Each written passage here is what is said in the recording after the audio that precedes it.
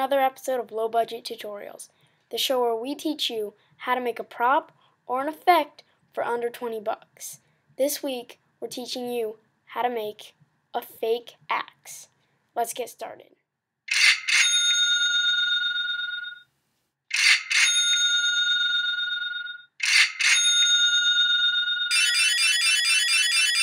The first step in this project is tracing or drawing your axe onto your styrofoam.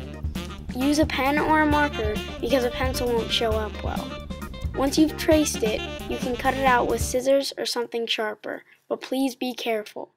Once you've done this, you should have two shapes that look like this. Now it's time to shape these two pieces with sandpaper. Sand the blade so that it's a wedge, and sand the handle so that it's round. This is the part of the project that takes the most amount of time. So remember, be patient. If you want to, you can speed up the process by using scissors to scrape off excess pieces.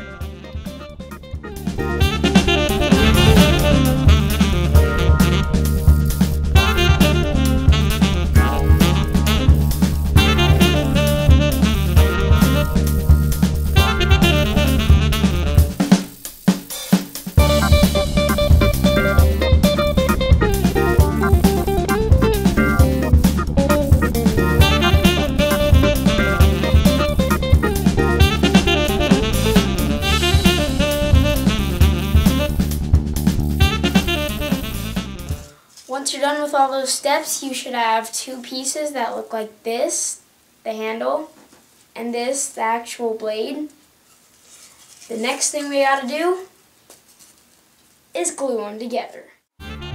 Remember to do this process quickly because the hot glue will dry fast, and if it dries, you won't be able to stick the two pieces together. Here's what it should look like. Now that we have our basic axe shape, the only thing left to do is paint it the colors you want. Now you can do this either way. You can paint it the color of the real axe that you have, or if you don't have a real axe, you can just paint it whatever color you want to make it look cool in your movie.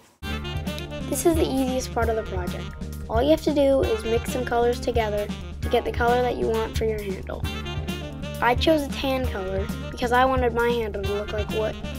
I mixed dark brown, white, and a yellow color to get the color that I wanted. I couldn't get it the exact shade that my real axe was, but that's okay, I just improvised. Now remember, you have to put on a lot of paint because the styrofoam is extremely porous and will soak up a lot of it. So you have to put on at least 2 layers.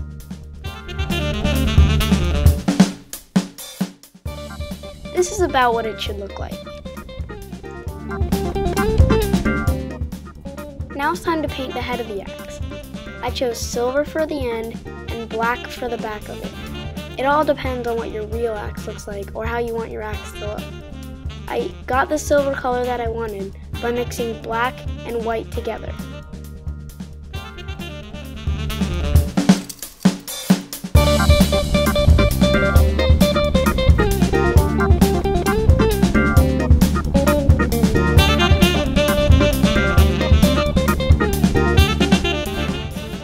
Once again, remember to put on 2 layers of paint, because if you don't, you'll see a bunch of white styrofoam parts that you'll have to paint over.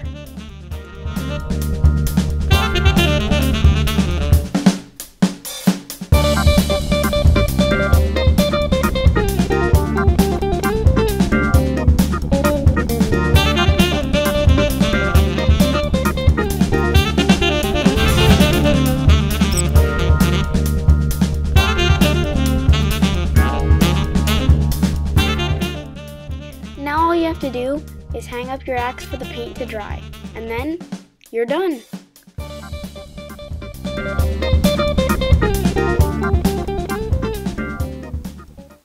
This is what your axe should look like when you're done with it.